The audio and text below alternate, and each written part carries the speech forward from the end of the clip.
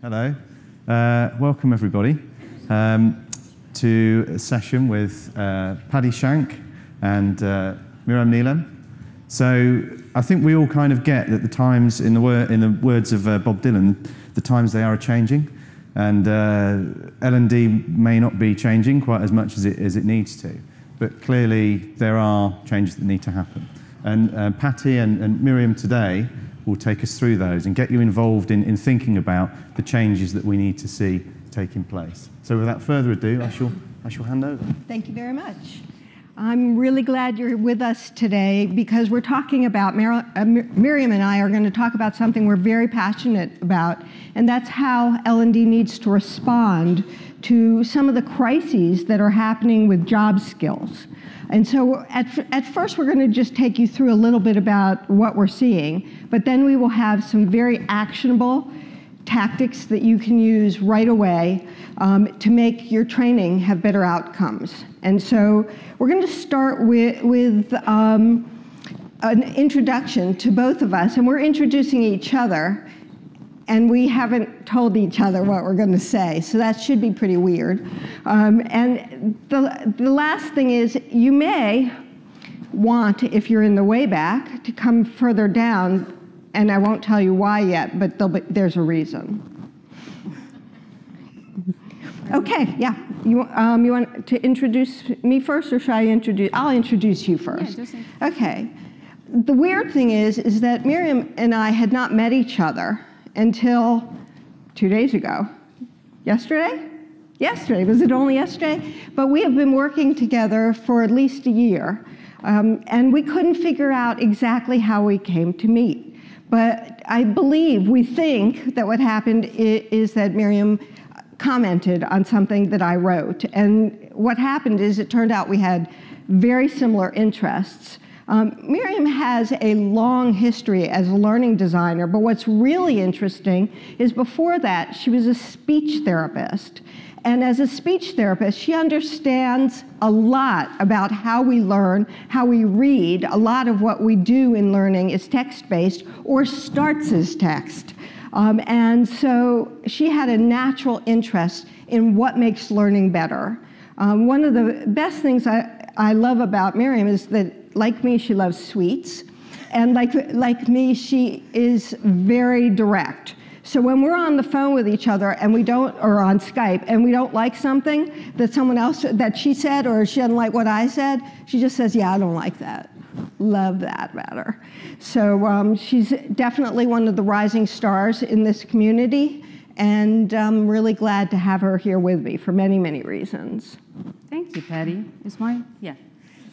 So this is Patti Shank, but I guess everybody knows. Patti does a lot of different things. She's a learning consultant. She does things like performance and needs analysis with her clients, and she helps people to become better learning designers. She does surveys, she does a lot of research, and I think that that's her core quality, that everything she does is research-based. It is.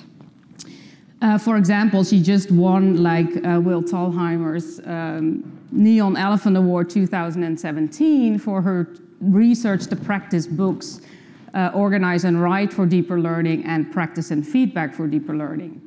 So she's, I think it's fair to say that she's kind of like the Oprah Winfrey of the learning professionals.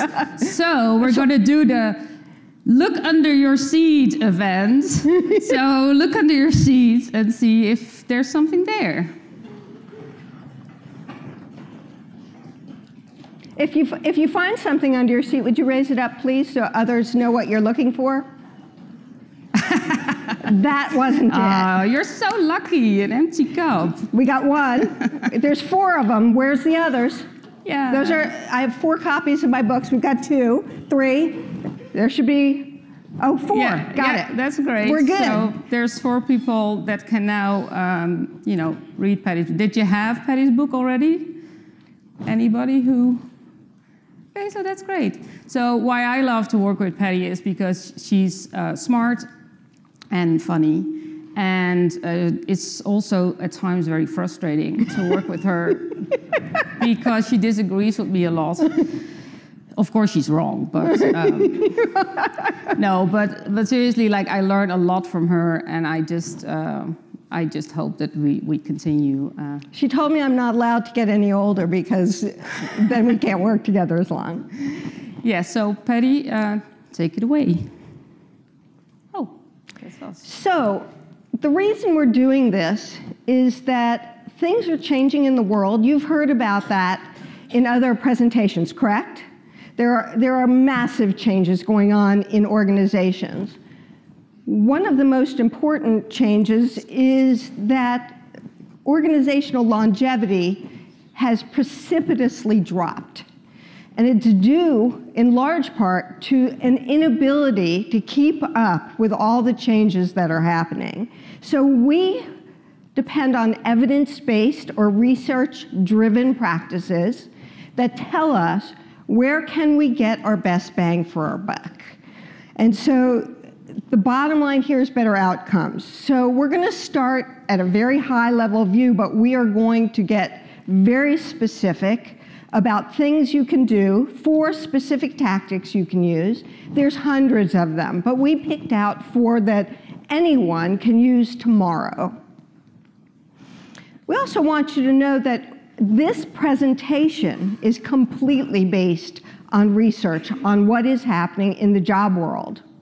And so here's some of the papers that we used to figure out what are the changes in organizations, what are the changes in job skills, what are people seeing, and these are from around the world. If you're going to pick one of these to read, start with The Future of Jobs, that one.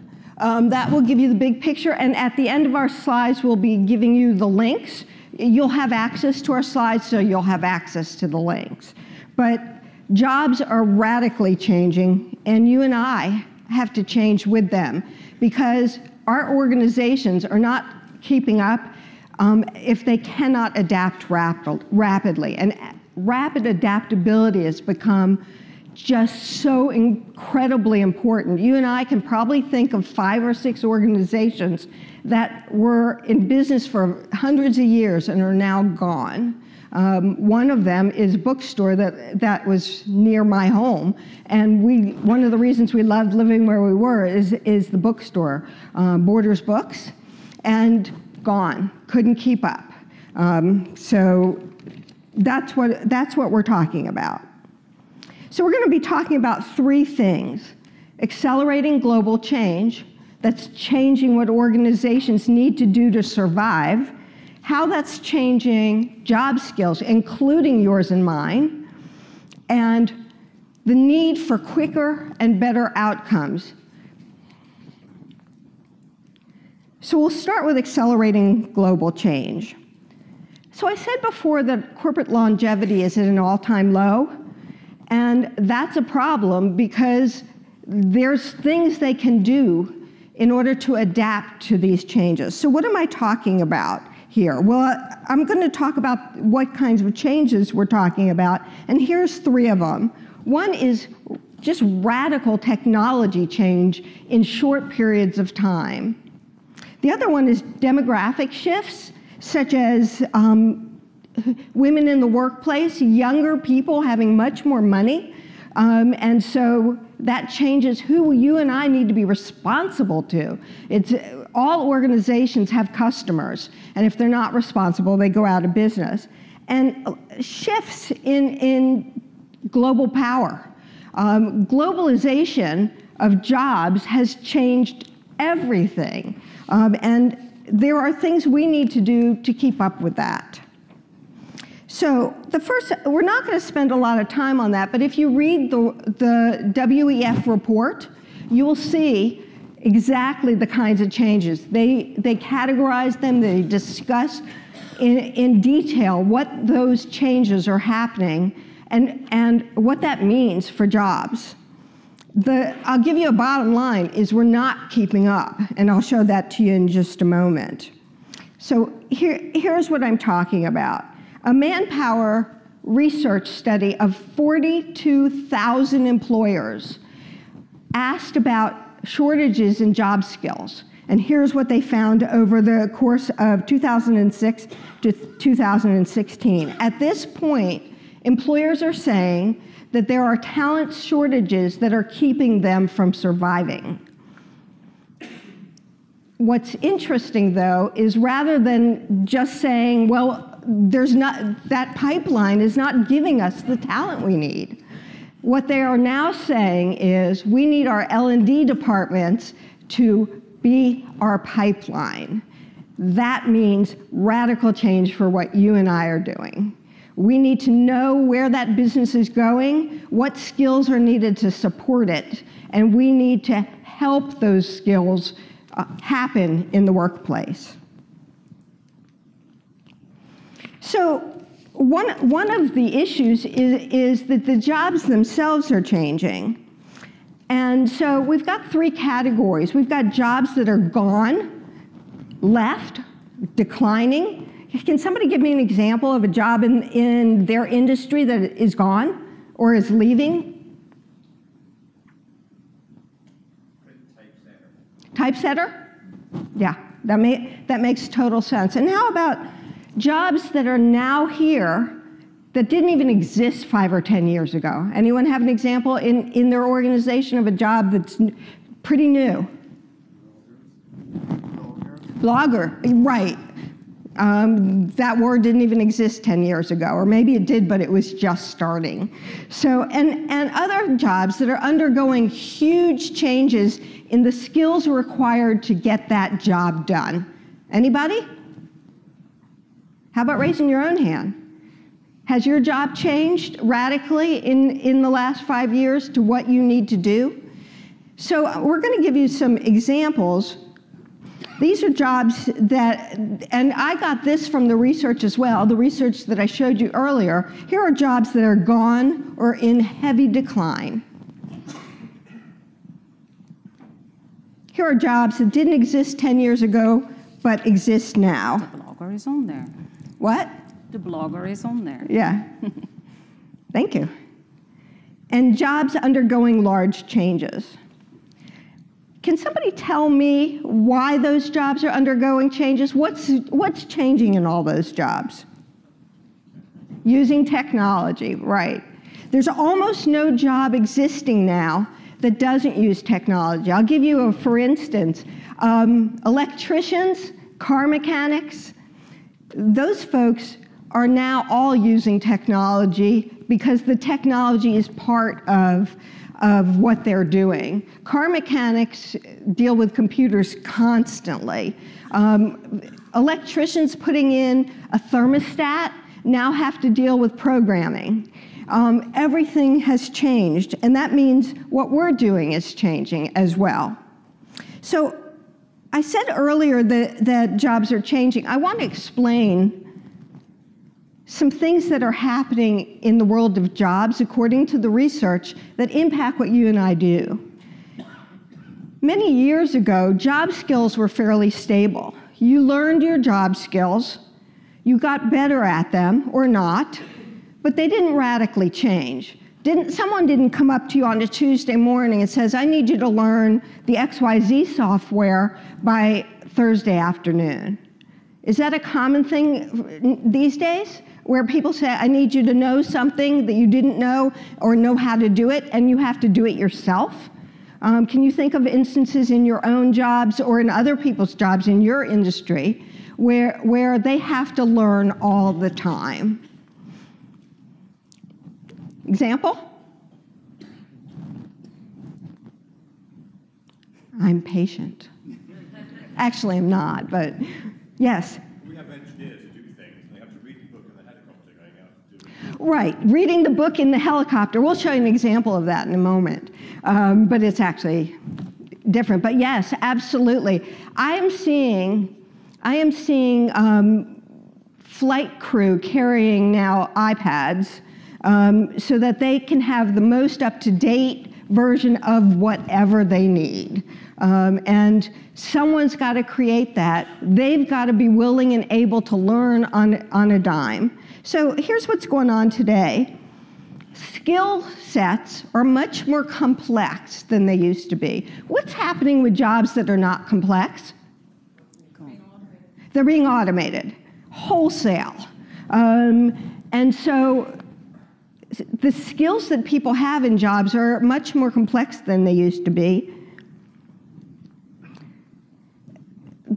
People are needing to learn new and changing skills, and I've got some, not definitions, but some terms here that Mirjam will be talking about.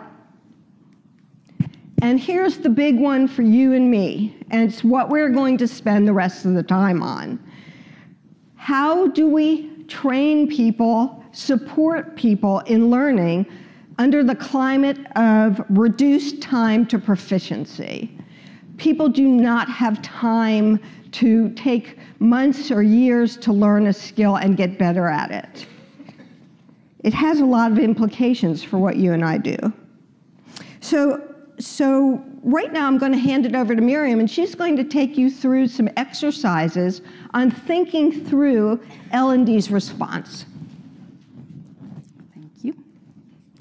Yeah, so here on this slide, there's the 4 changes listed that Patti has just discussed. What I would like to do is divide the room in 4. So it's a bit,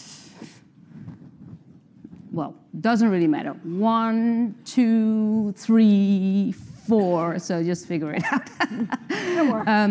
I suggest that group 1 deals with change 1, so rapidly changing business needs and priorities. You guys are number 2, which is about the complex skills. You guys are number 3, which is about the new and changing skills, and then the reduced time to proficiency is for you.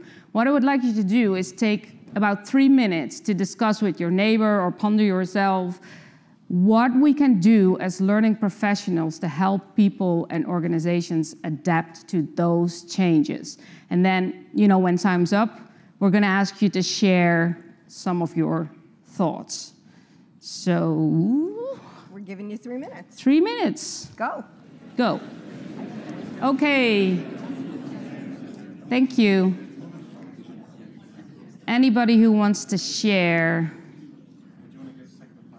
Yeah, let's start with change number 1, the rapidly changing business needs and priorities. Anybody wants to share? I think we need to be moving much more towards curated content. Curating content, so that we can quickly adapt and get people what they need. yeah. Hi, it's Andrew Lax from Philips. I actually think we need to be at the table. Ah. We need to be talking with business in business language. We also need to not be an isolated instance of our own profession. We need to be leading with HR, strategic work. Yeah, so broaden our perspective, make sure we get a seat at the table, speak business language. No, and understand what it means. Yeah, yeah, exactly. Okay, that's super. What about the second one, the more complex skills? Yeah, we had kind of a discussion in this area. At least my view and a couple of us, we don't think that the skills are more complex. Actually, I think they are simpler, but it's the amount of knowledge that every single individual needs to absorb. And we had kind of a couple of examples. You know, they were talking about programming languages are way easier these days, not more complex. Expense reports, we all travel, and before you need to know your cost center, your account, all that is being automated. So the skills themselves that you need, they are simpler, but the amount of things that you need to learn is what it makes complex. Okay. So how do we support that? We divide it in chunks, and then you break it down, and then it's going to be easier for each individual to absorb each individual piece. Of course, it's going to take time, but you know, I mean, that's a way to go with those. We also said, when we were discussing together, we also said that we need to, if the complexities and the skills, that we need to bring simplicity to the learning. Yeah, absolutely, that's great. Super, yeah, that's good. Anybody else? The new and changing skills. Yes, please. I think as an L&D professional, it's my responsibility to actually explain why.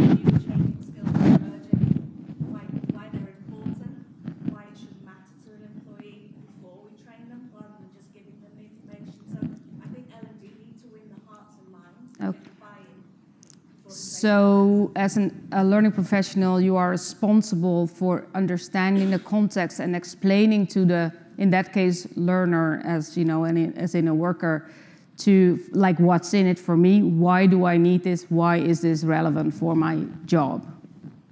That's a really good point. Yes?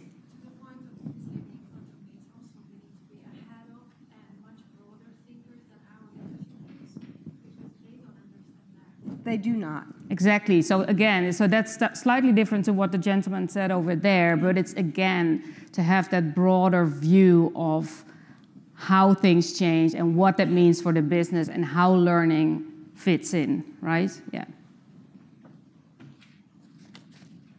I think there's a stage before that we were talking about is actually helping business to identify what those skills will be. Yes. Yeah. As well. Exactly. Yeah. We talked about the fact that they may be more comfortable with the technical skills, but the real professional skills are something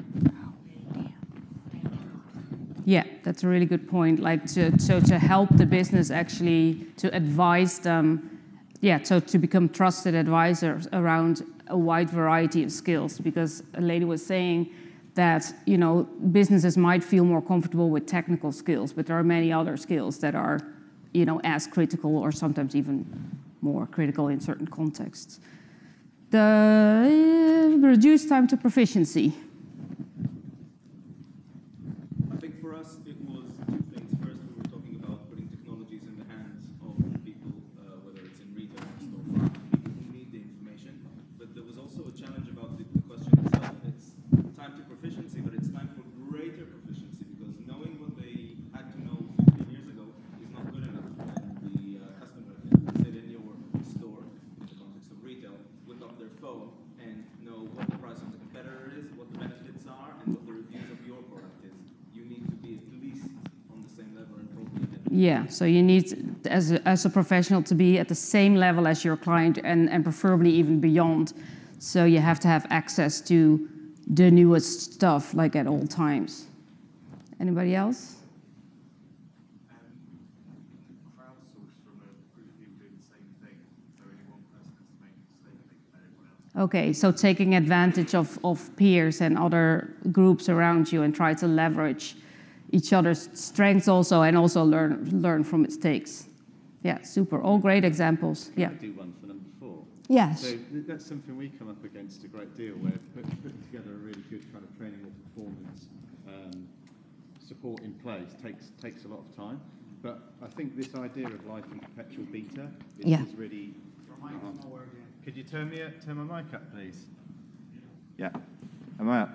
Yeah. So this idea of a minimum viable product, life in perpetual beta. So don't launch the thing when it's 100% perfect. Nothing's ever perfect because it's being launched into a changing environment. And by that time, it's changed. It's obsolete, Right. exactly. So launch something which is good enough that you do in a fraction of the time and maybe gets you 70 or 80% of the way there, and then iterate it and actually evaluate Over it. time, right, Over by time. use. Exactly. And if it's effective, stop there. Save yourself a load of money, spend that budget elsewhere. Yeah, good point. I think just on that point right there, it's, you work with, maybe it's more coaching and trying to get those teams that are looking to do that iterative approach, letting them recognize how they need to work and get work, because we don't, it's such a fast-paced world. We don't have time to keep up. Right. If we can let them recognize how they made those mistakes and how they Right. improve on that, that takes away from us. Yeah. Your users know best. Yeah. Sorry, can you repeat it? Because Yes, so the gentleman was just saying to get the users involved in, the audience involved in putting together the solution, so they take more ownership of it, and absolutely, they almost always know the best way to solve their own problems. It's just a case of facilitating that with them. Thank you. so all great ideas, from all of you around those 4 changes. What I would like to do now is share what Patti and I think are the key things we should be doing as learning professionals. And of course, we're only going to focus on a few because of time, and you have all contributed, greatly, because of course there are many other things that we can do. The 3 that we focus on, Patti and I are convinced that these are really important ones to help people deal with those changes and to help organizations survive and get to quicker and better outcomes. So these are the 3 things that we think we should be doing. We think we should use proven training strategies and tactics to get to faster and better outcomes. We think we should help people to build transferable, durable, flexible skills. And the last one is we should teach people to become better self-directed learners. Confession, who thinks training, is that not the one thing that we should no longer be doing as L&D? Who thinks that? Training should be out. Training should be gone. Yay! Thank you. So yeah, Patti and I are convinced that training, we still need training. We need training to help people learn those new skills, to help them understand how they can best adapt to those changing skills. However, we should not be doing it the way we have been doing it, as in training as an event. Training should never be an event. We almost always learn sequentially, and we always need to practice to gain proficiency. So training needs to, it needs to be about a specific purpose, and training needs to be designed to achieve that purpose.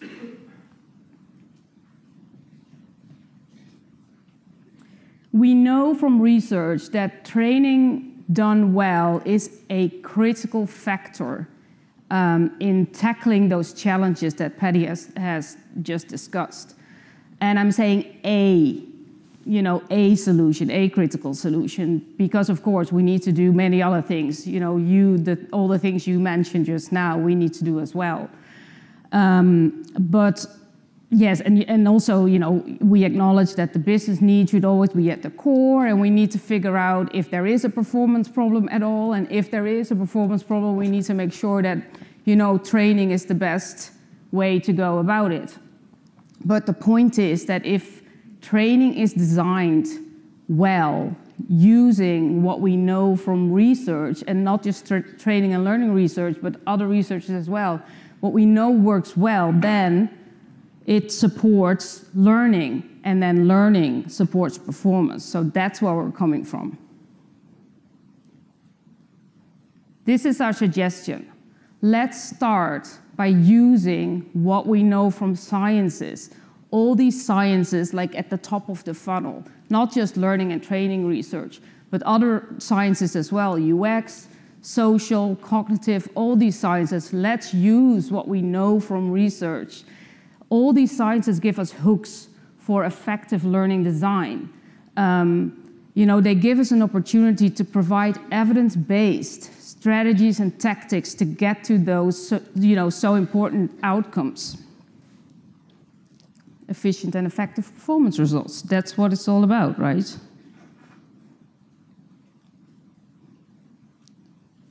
So I would like to talk about 2 specific proven training strategies today.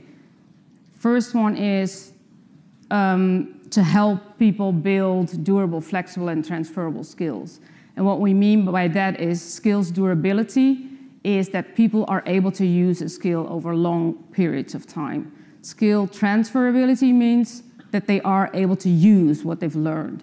And skill flexibility means that they're able to use it in various contexts and situations. The other one is self-direction. Patti will talk about that later. I'll start with the durable, flexible, and transferable skills one.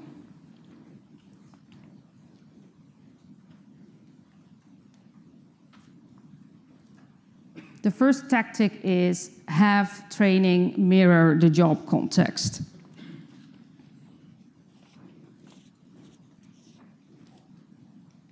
This is an example. Let's say you need to learn Google Analytics to do your job. What Google does, it provides you with an opportunity to practice with Google Analytics by, you can open up a demo account, they give you access to authentic Google merchandise store, I think it's called, data so that you can practice with authentic client data. You can, set up your own use case, try to, you can just learn by doing. The other thing that's really good about it is that they also ask you questions, so you can check your understanding. And why this is so important is because when you learn by doing, you might start to do stuff based on misconceptions or misunderstandings.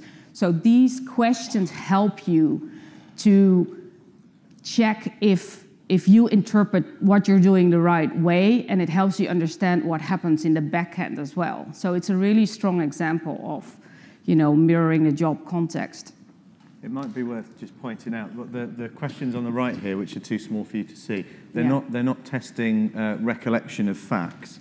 They're testing the user's ability to interpret the simulation that they're using. So they're asking things like, under the audience in the mobile overview report, what percentage of sessions came from mobile devices? So by that, you need to have a level of understanding of the simulation and to be able to find where that information is.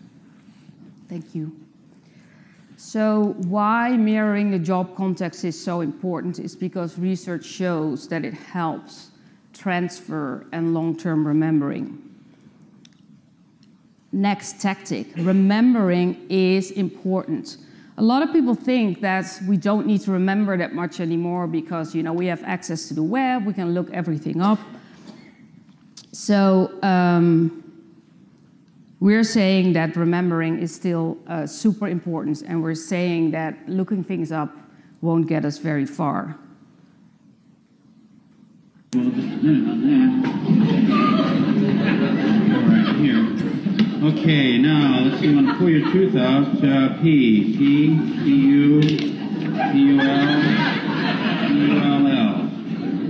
Pull tooth. T-T-O-T-O-T-H. Here we are. Pull your tooth out. Boy, this is going to hurt.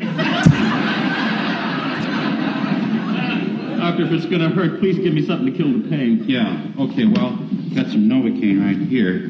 Just hold on a minute, let's see how this works here.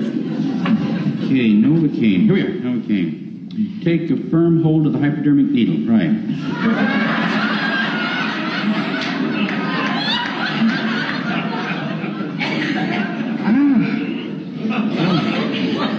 There'll be a little bit of pain, and then numbness will set in.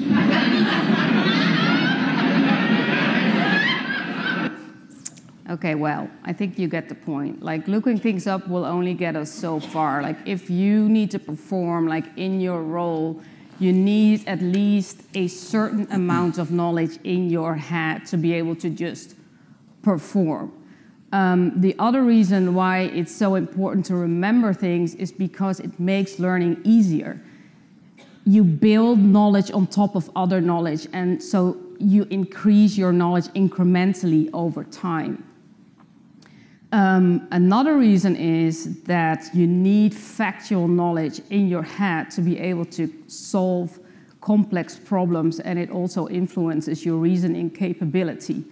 So it's about, if you look at the research about expertise, and a lot of people are not aware of this, but what expertise research shows clearly is that factual knowledge is required to solve complex problems, because people without the knowledge are not able to recognize certain patterns that experts are able to recognize, like that. So you just overlook a lot of stuff when you don't, when you look stuff up, you have to like interpret what you see, and well, if you have it in your head and you build proficiency over time, you're just able to get like so much further. This is another example. This is Jane's prescription, and she brings it to the optician, to get it filled. And she also has already picked her favorite frame with it, and she's asking the optician to, to get her glasses ready for her. I would like to ask you the following two questions. What do you think the optician needs to know to handle Jane's request? And what do you think she can look up? And I know probably nobody in the audience is, an expert or is an optician. Neither am I. Patti is a little bit. She has a history, she works as an optician. But that's not the point. So I mean, I understand that you're not able to come up with very specific examples, but just try to think from a higher level, like with this type of job, what are things you need to know and what are things that are okay to look up? So we're gonna do this a little bit differently. Does everybody have like paper and at hand, or a piece of, just a piece of paper and whatever, a pen or a pencil, or just ask your neighbor. But what I would like to ask you is, if you have ideas for question 1, just jot down a 1 on a piece of paper and give us your idea. And if you want to answer question 2, just write down question 2, just number 2, and give an idea. The idea is that we can just collect some ideas and then can discuss it again after. So I'll give you 3 minutes again, and we just pass it on to the front. Maybe Rob can be so kind. So you're going to collect them in. You did tell us you wanted to do jumping jacks. Yeah, we'll be grading it as well. And if we are grading it, there should be a prize, I guess. So you've already given out all the books. Yeah, I have. There's no prize. The prize is getting good answers. You get lunch with Patti and Mirjam. There you go. Best answer. That's fine. Okay, time starts now. Great. So we've got a few coming in now. Brilliant. Okay, there's one here, the gentleman here. Oh, the lady here. Brilliant. Thank you. Oh, thank you so much. Oh, this is great. Thank you. Help from the audience. Very much appreciated. Very kind. We've got a few more just coming. Okay, we'll wait. The members meeting. How to order. Oh, there's another lady here. Oh, perfect. I'm starting with that one. Thank you. You're also good. Brilliant. Super. Thank you. Thank you. Oh, and more. Wow. Very creative as well. That's... Okay, cool. I think, yeah. So we're ready? I'm going to give this to Patti because I have no clue. I came up with this example because when I was in my 20s, late 20s, I had, like many people, a bachelor's degree in pretty much nothing. It was economics. I'm good with math. But there are no jobs for specific jobs for people with a bachelor's of economics. So I went to school for a year. I was going through a divorce, and I needed to be able to support myself and my daughter. So I went to school for a year and got a certificate and became a certified optician, a job which I adored. And so I picked this for a number of reasons, and let me find some of the answers here that I would have picked at knowing this. Will the frame handle the actual prescription? Very good. Who got that one? Who was that? Who was that? Woohoo! So do you know about round optics? Of applause. Yeah. Oh. I mean, if you wear glasses, you know something. But other people said and I'll come back to that in a minute. What do these terms mean? And they have very specific physics meanings. So to be an optician, you need to understand physics as it applies to different types of lenses and how those lenses handle things like astigmatism, distance and near. So that add right there, it means that somebody's older. And the problem with this frame is that anybody here wear progressive lenses? Certain lenses, certain frames will handle progressive lenses. And if you go online, you can buy glasses online now. I don't recommend it, but you have to understand, it'll say handles progressives.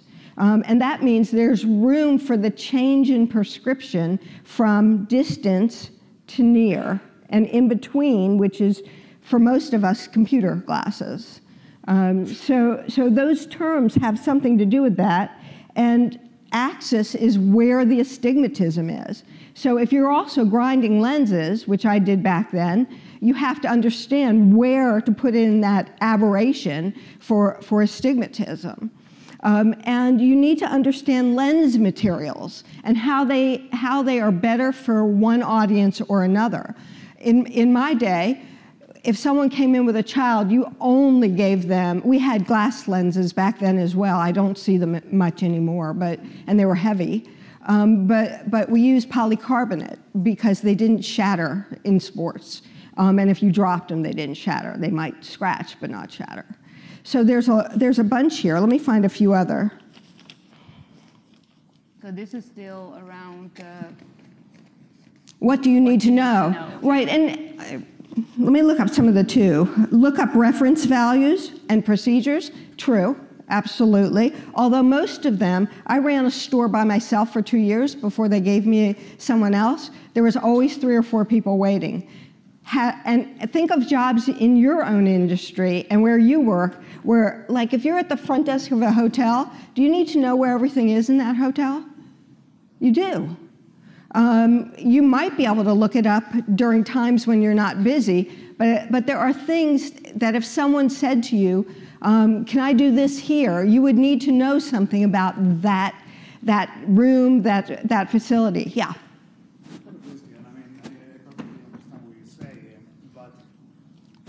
Having the prescription, basically all this information that we have here today, you go online and the systems will check automatically the frame that you choose goes with the prescription and everything.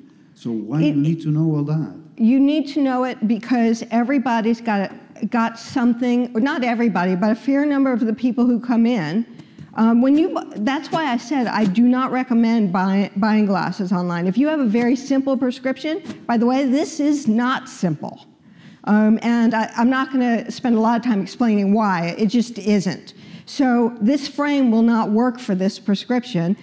The lenses here are thick, and they're going to stick out of a metal frame. Will she care? I need to talk to her about that. She online very much might pick this, and they might send it to her. And how many people have spent a bunch of money on a pair of glasses? Right. They're expensive. Do you know which particular lens materials are going to be best for your... There are hundreds of lens materials now. They're going to give you options, and you say, well, I don't need to pay for that. Well, I don't want photochromic. And another point is as well, even if computers would be able to learn all that stuff, right? Because that's probably going to be possible like quite quickly. Then still, you need to have, like, you can't fully trust on the computer, you know, working with people, because as Patti said, they might have a certain type of disease that, you know, I mean, yes, you can put certain things in, but there might be just... There's complex decisions going on. Okay, let's say that the computer makes a decision based on all the data that it has, and it's the correct data, but the glasses come back, and the person says, it's not right. So then you still need your expertise to be able to figure out, because that's where we're going to the complex problem solving. This is a complex problem, because the computer had all the correct data. It's not working for this person. But it didn't know everything. Like, for instance, I know when I go in to get glasses, I have to tell them, this isn't on here, the term PD, pupillary distance, it's the distance between the center of your eyes where the light goes in. I have chronic migraine. If that pupillary distance is off by 1 millimeter, I'll be throwing up in your shop. My brain cannot handle it. That's a great picture, isn't it? But there are things. This is just this example. Every job has these examples where if you don't deal with a variety of factors at the same time, and AI can do a lot of that, but it's not available for this particular skill yet. Although if you go into, have you gone into a doctor's office and seen, they can tell what your prescription is really fast using a machine. But a human being is doing that first or second, A or B, because they have to get further than that. And there's a lot of skill involved. Yeah, so the main point is that this is what we as learning professionals need to be able to do. We need to be able to figure out, you know, what is okay for people to look up and what are the things they need to remember. And we need to provide them with the correct support to help them remember stuff they need to remember over time. That was a bit loud. So my next question is, do you know what the most fundamental thing is that we can do to help people with their long-term remembering?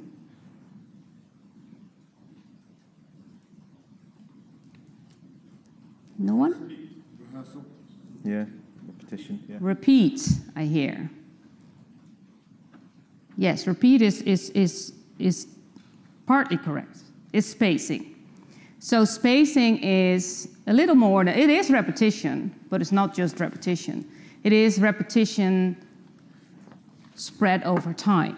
So, and it's also not repetition as in, I show a video explaining a concept here, and I'm going to repeat that video in 2 weeks, and I'm going to repeat the same video in 3 months.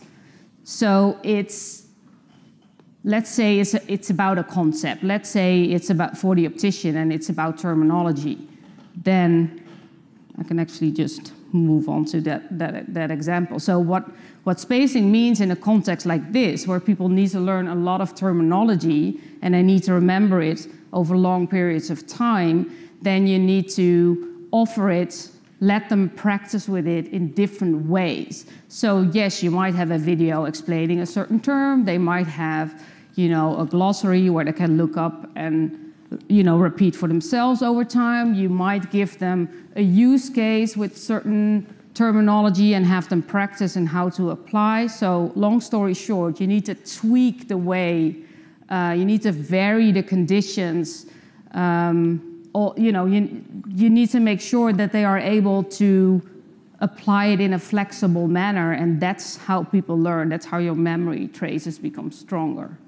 It's probably worth just making the point as well that some platforms and apps that I've come across that claim there is an algorithm for this. We use very clever maths algorithms so that people get the right things at the right points. And I've looked at that too, and there isn't. I'm not convinced that anybody knows the exact thing. Yeah, it depends on the context. But Mirjam's it really depends on the context. Yeah. That's key. So the research shows subtleties in, you know, what's the best way of doing spaced practice. Sometimes it shows that longer periods are better. So there are certain subtleties, but what's critical for us to remember at this point and that we need to start doing is that we need to start applying, using, providing opportunities for spaced repetitions, spaced practice over time. So that's one thing we should do. And the other thing that we should do is what I was just explaining. We need to make sure that those repetitions vary slightly, you know, giving them all kinds of different contexts, so that they get this, you know, stronger memory trace and are able to remember and apply in all those contexts that they're in, like different clients, different, I don't know, a lot of different things. So this is what I wanted to tell you about the building durable, flexible, and transferable skills. And Patti is now going to move on to the next strategy that we wanted to focus on, which is self-directed learning. Any questions about what we've talked about so far? We forgot to tell you at the very beginning that we don't want you to hold your questions. Just throw them at us. Anything so far? No. Oh, is that a lady there? I think there's a lady there Yeah. with a question. No. Sorry. Really interesting conversations that we were having about what people should know, what they shouldn't know, and how they know, and L&D's responsibility. It strikes me, is it also L&D's responsibility to train people to be comfortable with the grey? Because it's these grey areas where we struggle now, isn't it? So I was interested in your opinion on that. I think that falls under something we're not discussing implicitly, which is being able how to learn, how to relearn, how to add learning, how to check your understanding. I'm going to talk a little bit about this now, and let me know if this is on the right target. One of the things we know is that you and I cannot train everybody in everything that's changing in their jobs. Mirjam said we need to understand their jobs, And this is something the two of us could not agree more on, that we cannot train people. And the research is so very clear on this. There is a wide variety of outcomes that can happen. The best outcomes is if what we're doing is completely relevant to what they're doing and what they already know. There's all kinds of terminology here that Mirjam and I use because it comes from the research, but that's the bottom line. Content alone is nothing. We have to use what we know. Content, let me put it this way, content may be necessary, but is wholly insufficient.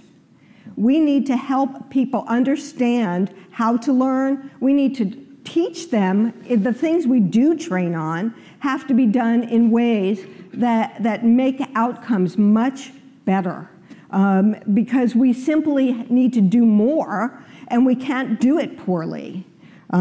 So what I'm going to talk about next is self-direction, and self-direction is just a critical skill for people who are constantly learning new jobs. And I think that's sort of where you are going. So the first strategy is helping people plan, monitor, and evaluate their own learning.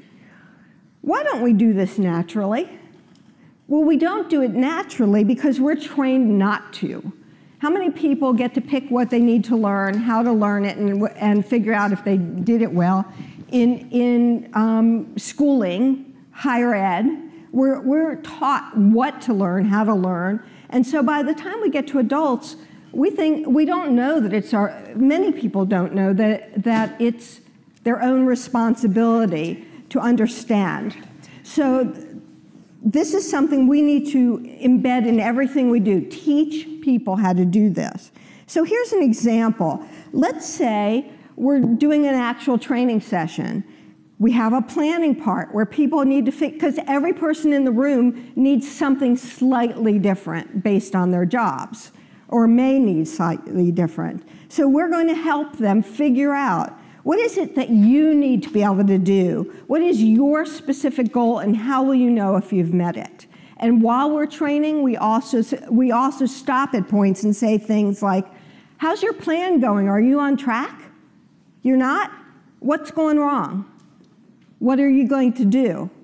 Make it so that people start thinking about what it is they have to do in order to get where they want to go. Have you ever done a training session and people asked you questions about 15 things that you weren't covering?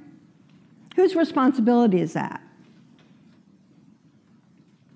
I would say, and I do say when I'm training people, that when they say, we're not going to cover that here, I can tell that's important to you. Here's what, and I may have a slide, a hidden slide or available just to say, how are you going to get that information? Is there anybody in the audience who can help? I'm not responsible for everything. I can't be as a trainer. And as an L&D person with a wider mission, I need to help people get to this point. I'll give you an example. Here's an example of an application for doctors and nurses to plan their learning for certification. Doctors and nurses have to recertify, and it's difficult. It's a large task. And so there's an application out that just helps them plan, monitor, and evaluate their own learning. Likewise, this is just my own idea. This is an app that I built in my mind about, I want to learn how to use a specific tool for data analysis, for example. What are my plans? How am I going to get there? When am I going to evaluate how I'm doing? These are skills that make people self-directed. And the other tactic, the last tactic, we talked about it earlier, Mirjam talked about it, it's changing from learning events to learning over time as a process. And to help people use that plan, monitor, evaluate over time themselves as adults. They are adult learners. We can't do it all for them. And if you need to learn something by Friday, chances are You're not going to be giving a course on it, but they may be able to find courses online. They may be able to find resources. And to help people, and someone said curating earlier, to help curate. If you don't know the job, you can't do this, but curate resources for people who are learning. Let's say you're an IT trainer and people are learning how to connect one system to another that they didn't have to do before, but we can provide resources and help them with that. Here's an example of that. Cisco Systems, the networking people, have a path for networking expertise. And the reason I know about this is my son's an IT person, and he's on this path. But the path isn't just learning content. It's not just training events. It's a series of training events with practice events, certification practice, mentoring, help, all that sort of thing. So here's my own thought about how that might look for, let's say we have supervisors who need to increase their skills in financial expertise. And so just help them come up with their list of goals, curate readings, have them curate for each other. If there's 10 or 15 that are all doing the same thing, have them help each other. And so here's a plan for learning over time, for self-paced learning. And again, because you and I can't do this all ourselves, we have to help people get there. Yes? Yeah. You want to talk through this one? Sure. So we have just explained, all the things that we think we should start doing more of, and that we think are key for those global changes, accelerating changes, and the changes in jobs and skills that come with that. So just to wrap it up, we would like to just, get your ideas on, what do you feel can you use? What can you start doing tomorrow, or what are you already doing around, the durable, flexible, and transferable skills, but also the self-directed learning? So here we have the 4 tactics. How can somebody give me an example of how you would use one of those tactics? Or are already using it? Yes. Yes. Or I'm finding it very difficult to use that because I work in a highly regulated industry, pharmaceutical production, and we are beholden to regulators. Regulators are interested in performance and non-conformance, and all our training is built around that. Is it not on? Turn the mic on, please. I'll talk more loudly. Or less loudly, if you like. He's saying he works in a regulated industry, and he has a hard time sometimes because their outcomes and the outcomes from learning and training may be different. Well, it's because it's very specific and very regulated, and you are obliged to do it. All of the training is mandatory.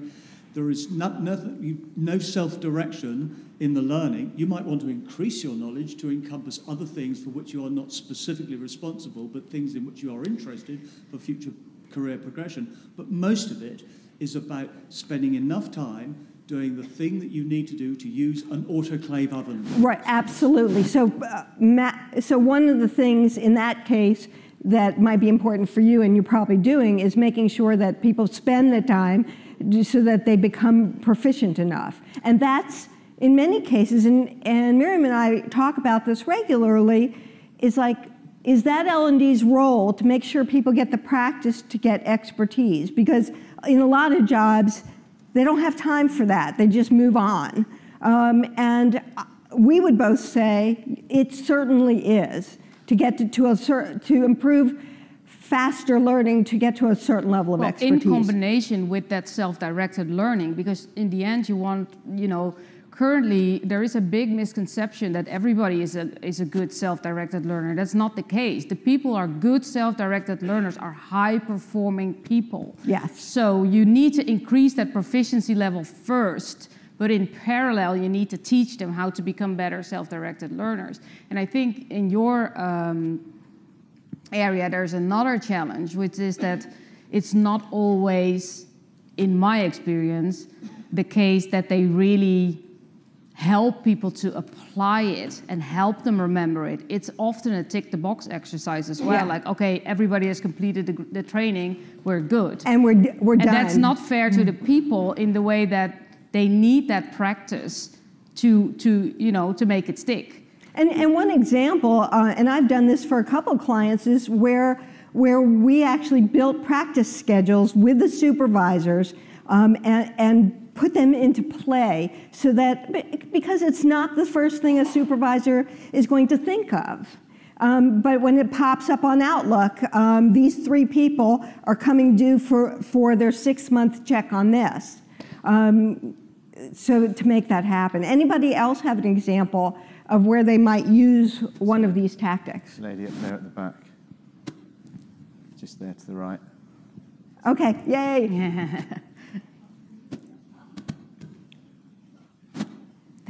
Thank you. A technique that's not used very often anymore, to my knowledge, is action learning sets. But in my experience, where they are used and people can commit to them, it's really, really effective. I think part of what you're talking about is actually, and we've talked about it, making it more like the job, having more practice, helping people get to a level of proficiency. The research shows that most people, by the time they're done with training, have no proficiency or very little. And while that might sound bad, that's where new people start. So how do we get them out of the classroom to keep going? And that's the kinds of things we're talking about. So that makes sense. So we're going to wrap it up and then take a couple questions if you've got them. We promised you before that we were going to give you some resources, and these slides will be available. Mirjam and I are very, very passionate about making better outcomes from learning and development, especially since these are the outcomes that help organizations survive long term. And so these are, from Mirjam and I, things that we do, including the 2 books that I've written. And then here's all of the references we used on the nature of changes in jobs, changes in the world that are changing the workplace, and lack of skills in certain areas that are causing, especially IT skills. Some organizations have gone out of business, and you can read that because they simply didn't have the skills they needed. So any other questions for the 2 of us as we wrap up? Yeah, or you can also find Mirjam or Patti in the lunch break as well, of course. Please try to start applying it if you're not already doing it. We've got hundreds of them for you, but we started with ones that are very widely applicable and very easy to apply. Yeah. Thank you so much. Brilliant. Thanks, everybody. Patti, Mirjam.